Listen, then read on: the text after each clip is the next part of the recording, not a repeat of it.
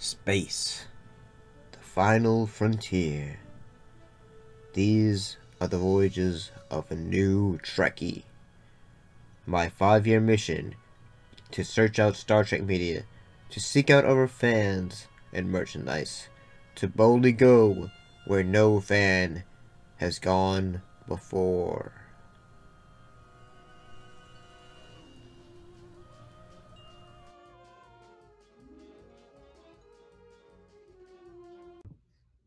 Greetings and sightings, as been doing. So today, looking at the episode for Star Trek. We're looking at the episode of Star Trek Phase 2, looking at the episode 9 of Star Trek Phase 2, in this case, Mind Sifter.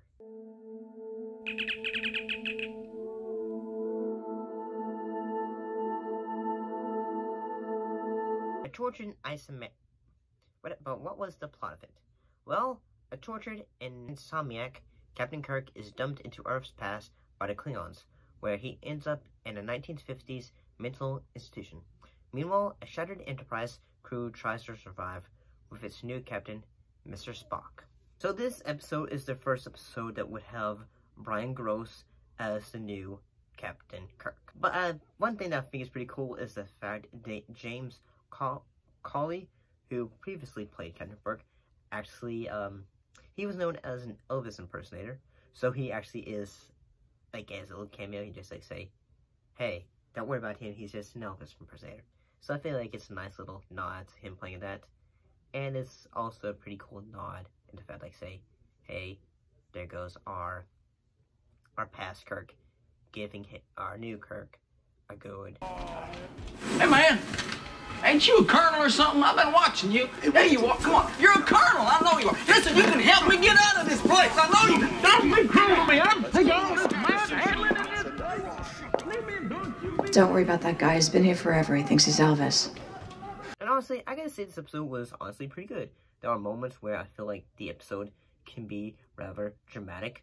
Whether it is moments where the crew is just missing Kirk and all that. And I do think the moments when we have, like, Kirk at the mental ward, it kind of reminds me of, like, he's in a mental hospital, and, like, the doctor's trying to say, you're crazy, and all that, and basically they're trying to say, hey, we're gonna try to make sure you're, good to go. Like, in a lot of times, in, like, you know, TV shows and other things, when they have episodes that deal with, like, psychiatric wards and all that, they try to have orderlies that are just, like, say, no, we gotta make sure you're okay, and all that. And I gotta say, I feel like this episode, does a pretty great job with the fact that, you know, like, original TOS, like, you know, Spock and Bones, they would always be, you know, like, say, you know, like, you know, you're a great guy, you're a good friend, but we're gonna argue and all of that. And I like the fact they keep that, like, a little bit of, idea. That the actor Jeff Bond, he does a good job as a new actor for Bones.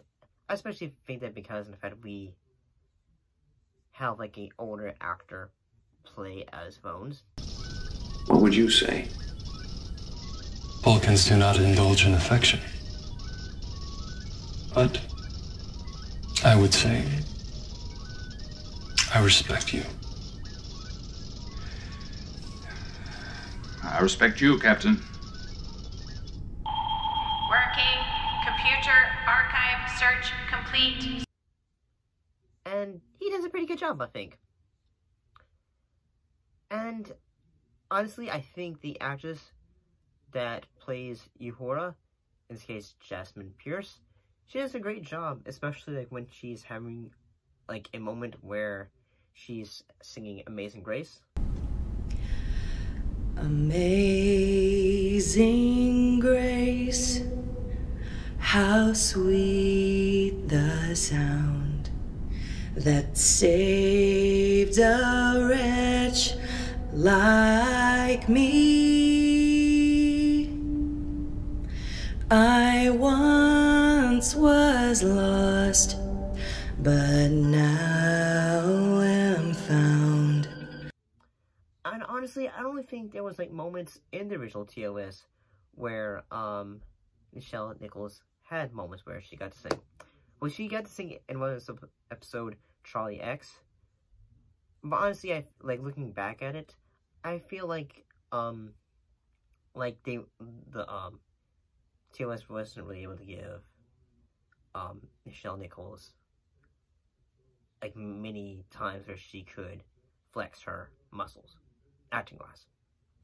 But that's just how I feel. And I mean, it's always good when you're able to have like a new show to flesh out a character as well. But honestly, what do y'all think of this episode in the case of Mind Sifter? I think it's actually pretty entertaining. It actually started off as a, you know, fan fiction. Spock, I don't know what else to say except thank you. That is unnecessary, sir. I don't think so. You saved history. You saved the Federation, and you saved me.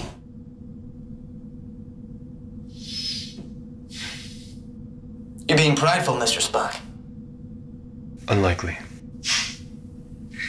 Thank you for indulging in my human sentiment. I'm tempted to make a joke about another Trek novel, but I'm not gonna do that. But what do y'all think of this episode? See you later.